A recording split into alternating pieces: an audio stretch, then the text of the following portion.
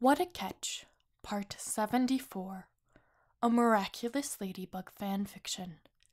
If you haven't heard the previous 73 parts of this story, you can find a link to them in the description box below. Make sure you give this video a thumbs up and comment down below in support of more fanfiction. If you haven't already, make sure you subscribe. Adrien stared at Hawkmoth, now safely standing in the end zone of the second trial. Great. All or nothing for the third round it is, then. He clambered down from his observation perch, holding on to his mask so it wouldn't fall off as he did so. Something was off about Alia, however. She seemed to be in a sort of focused daze ever since running into Hawkmoth. He wasn't sure what to call it. "So, what do you have for me next?" Hawkmoth asked, tugging on his jacket sleeve to realign it. "Are you sure you want to know? After this, you won't have your miraculous anymore." He knew he had to bluff his way out of this. It was designed to turn him into a martyr, but all he wanted now was to be with Marinette. Hawkmoth, Paris, they didn't matter, but she wouldn't forgive him if he abandoned his service tied to the mask. "You can stop pretending now, Adrien." The room froze as all eyes turned to Cat Noir.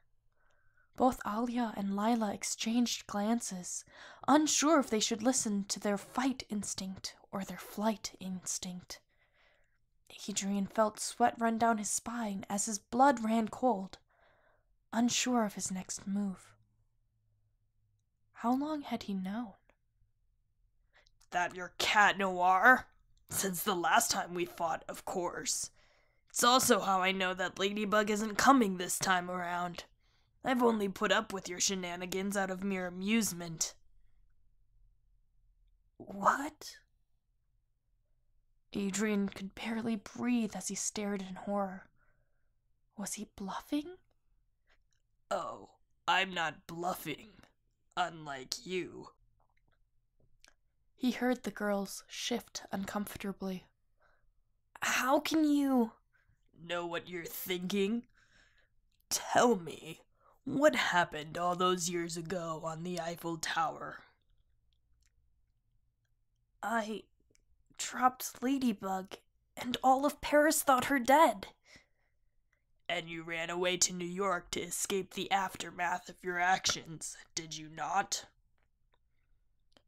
"Why are we talking about this?" A pit was growing in his stomach. "Let's move on to the next trial." "That won't be necessary. I know Ladybug isn't coming, and while this started out amusing, I've grown tired of it." "So you're forfeiting?" "No, but perhaps you should ask these fine ladies what happened the last time we appeared in public together." "What do you mean?" "Alia, was it? What do you remember of the Eiffel Tower incident?" Adrien turned to look at a white-faced Alia, shifting uncomfortably. "Alia?" You were the one that fell, Cat Noir. Not Ladybug. He blinked twice and felt his legs lose strength. "What?" "It's true," Lila chimed in. "She's the one who dropped you. The government sealed the footage, but both Alia and I have backup copies due to the nature of our jobs." Silence echoed between the four of them as Adrien went through his memories.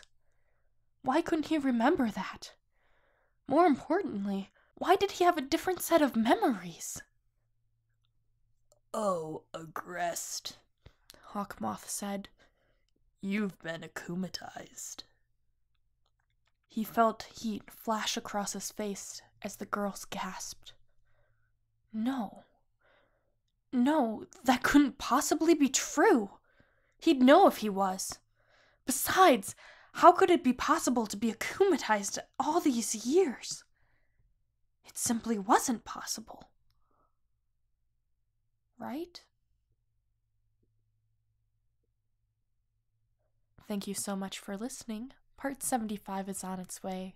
If you haven't already, make sure you give this video a thumbs up and subscribe for more fan fiction. I'll catch you next time.